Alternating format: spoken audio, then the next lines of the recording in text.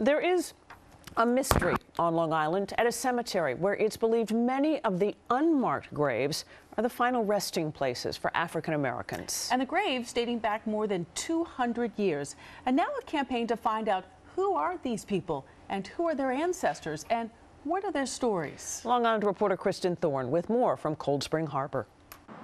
Their names are unknown, and so in turn is everything about them. It'd be very nice if we could put names with the stones. A starting point is the one thing that is known, that the approximately 36 people buried in this hidden cemetery in Cold Spring Harbor were African Americans, workers for the Jones family, a local wealthy business family in the 18th and 19th centuries. The way this is sitting in the ground, I would guess it is a headstone. The only headstones that have names are these. One is for Alfred Thorne, who died in 1900. He was a coachman for the Jones family, for 2 generations of the Jones family. And next to his grave, Patience Thorne, believed to be Alfred's mother, but the rest are unmarked, lost to history. I hope people come forward so we can identify who's buried here, because that's important. Because the people that are buried here worked in this area.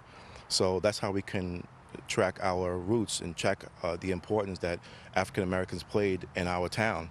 The burial ground was neglected for many years, overgrown and filled with trash. But recently a parishioner at St. John's Episcopal Church across the water expressed that she believed one of her family members was buried here. Volunteers with the church and a group of young people hired by Suffolk County got to work cleaning everything up. St. John's pastor Gideon Pollock says the church will continue to maintain the site and try to help identify who's buried here. To understand the history of this place, to understand its relationship to our church and to the life we're living now, and to understand a bit about the history of African American people in our region. And to make sure they're not forgotten.